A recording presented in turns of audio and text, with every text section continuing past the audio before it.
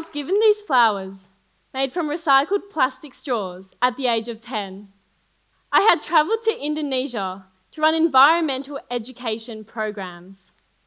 Here, I was shocked at the level of pollution. It lined the streets. It was in the waterways. People were bathing in rivers of filthy water. However, I also saw something special in the chaos. I met kids who were so passionate about improving their communities. They were leveraging everything they had to do this. And this was clear in the innovative and creative ways they had come up with to educate their communities about waste management and the importance of caring for our beautiful environment. Kids have the passion and the commitment to change their world, and I kept these flowers to remind me of that.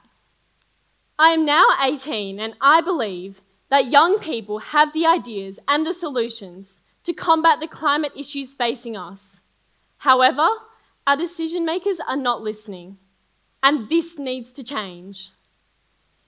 In 2019, Professor Jeanette Hartzer-Karp, a world leader in deliberative democracy, approached Millennium Kids, a youth-led environmental organisation. She had the idea of creating the first youth-led citizens' assembly on climate change in the world. A citizens' assembly is an event which brings together 50 to 100 participants via a stratified random sample mirroring the population. The participants are given a clear question to resolve called the charge, and at the event they discuss, evaluate and come up with a set of solutions to this posed question. So for our citizens' assembly, the charge was set to be, how can we in Western Australia collectively tackle climate change while supporting our places to thrive? And what does this mean for the way we live and our environment? Following the event, a report is then produced outlining the changes that participants called for, and this is then given to decision makers to be implemented. After researching, investigating and trialling, we decided that whilst we thought the 2,600-year-old deliberative democracy process was fantastic, it was not for kids. They needed more fun, more games, more variety and more activity. Just imagine 100 randomly sampled 14-year-olds sitting in a room, reading, writing and listening for 4 days. So my team and I set out to run individual one-day deliberations across Western Australia, applying the elements of a citizens' assembly to see what happens when young people come together to deliberate and discuss issues such as climate change, whilst having fun. In the past year, I have led 4 deliberations across regional Western Australia. And we have now refined the process and are creating a framework for other leaders to be change makers in their communities and to run these deliberations in their own schools, communities and organisations. The framework we are creating will provide educational resources so that the young people can gain a comprehensive understanding of climate change. We are doing this because we surveyed 250 young people about the climate issues concerning them most. Their answers showed a need for a better understanding of climate issues and their impacts. The educational resources we create will align with the Australian Year 9 and 10 Science and Humanities curriculum. It will seek to resolve the current concern that Australian schools are not sufficiently involved with the curriculum on climate change. In order for these events to be a long-lasting, sustainable method of creating change, we also need an army of young leaders to be trained with the skills to run them in their own schools, communities and organisations. So the framework we create will provide clear instructions for how to run these events. The days begin with participants learning about the climate issues facing their area through a series of videos and Q&As with experts. Following this, they participate in a range of activities such as World Cafe, which gets them to come up with and discuss and evaluate individual solutions. After this, participants to sort ideas and select those which are top priorities. And to finish the day, the young people create a set of action items and a plan for how their ideas for change need to be implemented. After the event, a report is also produced, outlining the changes that participants called for, and this is then given to decision makers to be implemented.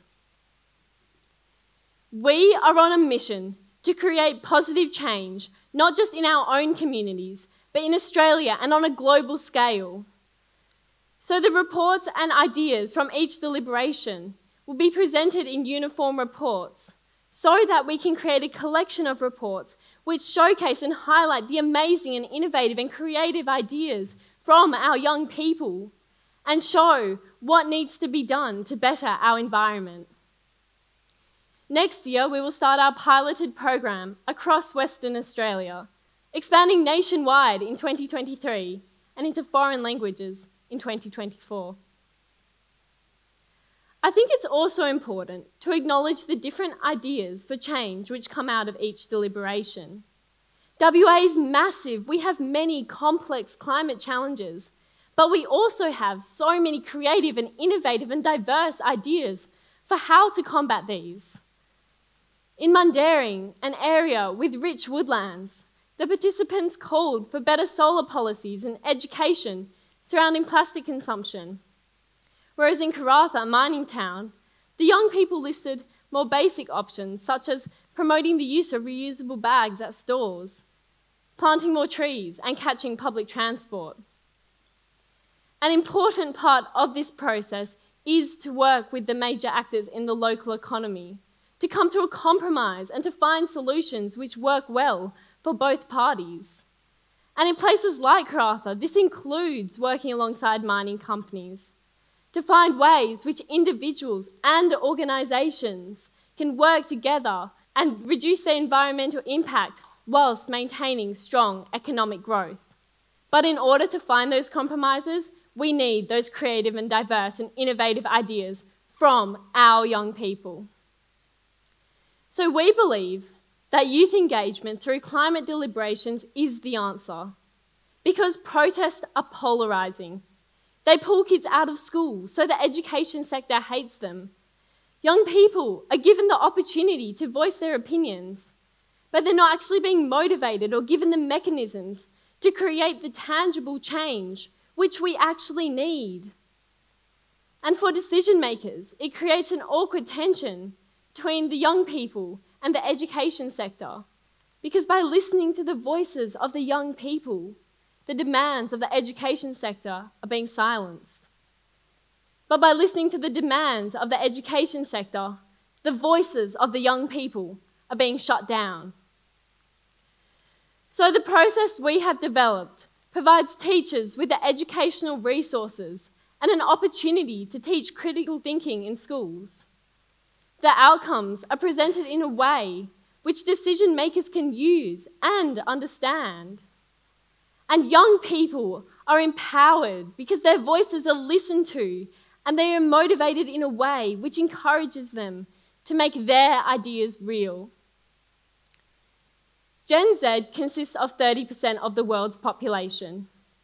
We are more creative than adults and have not yet been constrained by the pre-existing patterns of thought within society. Us young people, we have so much time and energy to make our ideas real and society better. We have a vision, we have a passion and a voice. We are a major source of untapped potential. And we are also the ones who will bear the burden of today's inaction and poor decisions. But there are ways out there which young people can use to amplify their voices, and this deliberative democracy process is just one of them. Imagine if these deliberations became a method used frequently to engage young people in the decision-making process. Kids can be the ones leading the way. Young people can have the opportunity to work with decision makers to create meaningful change. We can make Australia at the global forefront of climate action. We just need to inspire our leaders to take climate action, just like this flower inspired me. Thank you.